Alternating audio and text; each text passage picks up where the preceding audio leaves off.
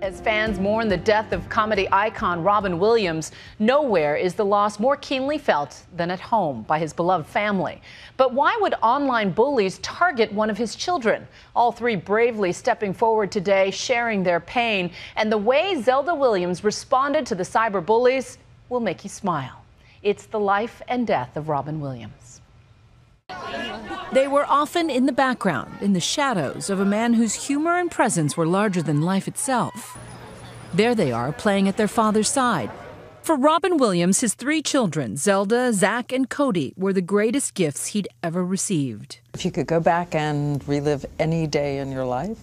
Just the birth of my children. Each one. Those are all great days. And they've all turned out amazing. That's the ultimate production deal.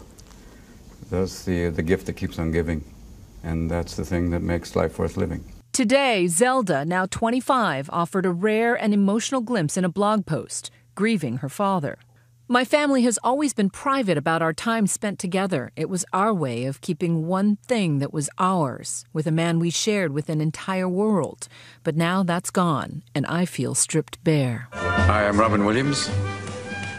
This is my daughter, Zelda Ray Williams. Though they were private, it was clear the Williams shared a loving bond, overflowing. In this interview for Game News, Robin Williams tells the story of how he named his little girl. A lot of people come up and say she named after F. Scott Fitzgerald's wife. No, it's Zelda for The Legend of Zelda. They even starred in a commercial for her namesake. I became a hero. Dad. I saved your kingdom. Dad. Yes, Zelda? Are you mixing me up with the princess again? Hard to say, you're both pretty magical.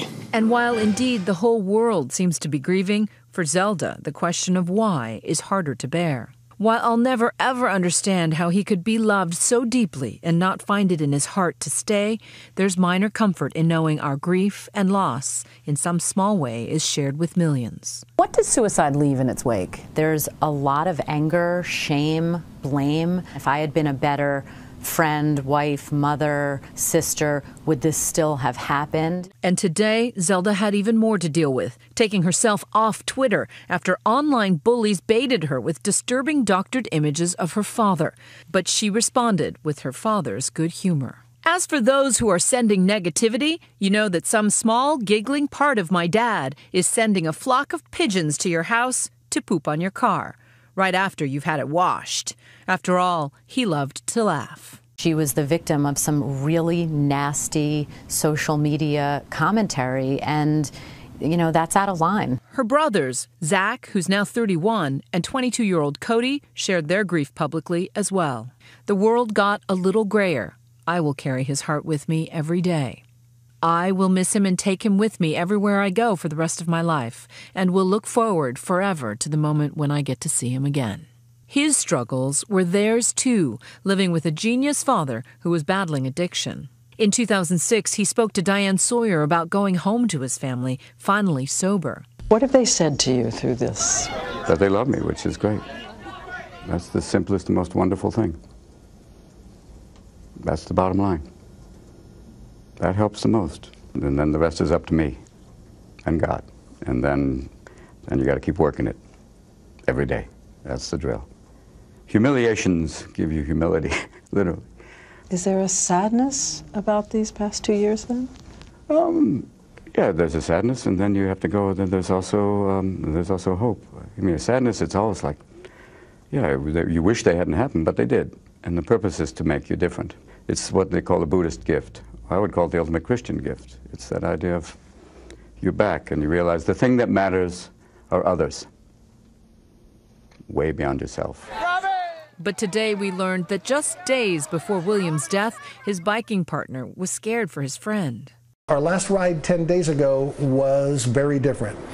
He barely spoke on the ride. He was very distracted and stressed. We didn't play around much before, and we didn't play around much after, and we didn't play around on the ride. He went so far as to alert William's manager. And they, of course, were aware of it and doing everything they possibly could.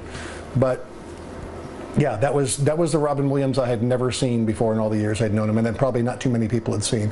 Skinny, lost a lot of weight, just very distracted, and I was very concerned. After his CBS show The Crazy Ones was canceled back in May, We want you to choose your agency based on merit. You're joking. Of course I am. Choose us because we're pretty. just 2 months later, Robin Williams was back in rehab. The sadness and depression that plagued Robin Williams is all too common in Hollywood. There's a pressure that's put on stars 24 hours a day that people who were famous in previous generations just didn't have to deal with. And I went to rehab in wine country just to keep my options open. Stand-up comics in particular have a lot of problems with fame because they're out there. It's them. They're not playing a performance. They're not playing a character. And that comes with a lot of pressure. When you're a celebrity, everybody wants a piece of you, sir.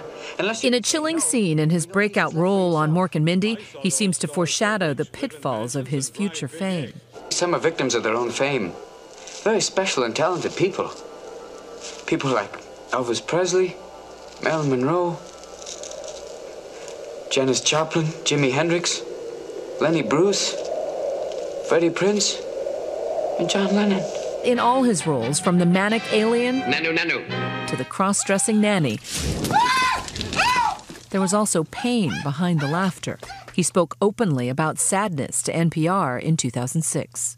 In the process of looking for comedy, you have to be deeply honest, and then doing that, you'll find out, here's the other side. You'll be looking under the rock occasionally for the laughter. So they have a depressed side, but is it always the sad clown thing? No. The radio host asks if Williams is depressed. No clinical depression. No, I get bummed, like I think a lot of us do at certain times. You look at the world and go, whoa. And then other moments you look and go, oh. The sadness is a burden many comedians seem to share. John Belushi, Chris Farley, and Richard Pryor also hid troubled lives battling substance abuse behind their jokes. A lot of comedy comes from human experience, and a lot of human experience can be very painful. And laughing about it, joking about it, is a coping mechanism. It's just not a very good one, because it can mask it, but it doesn't really heal it. 2 days after Williams' death, the outpouring of love and grief continues. Tonight, Broadway dimmed its lights in tribute to remember the man who made it his life's mission to bring us laughter and tears. A fitting memorial.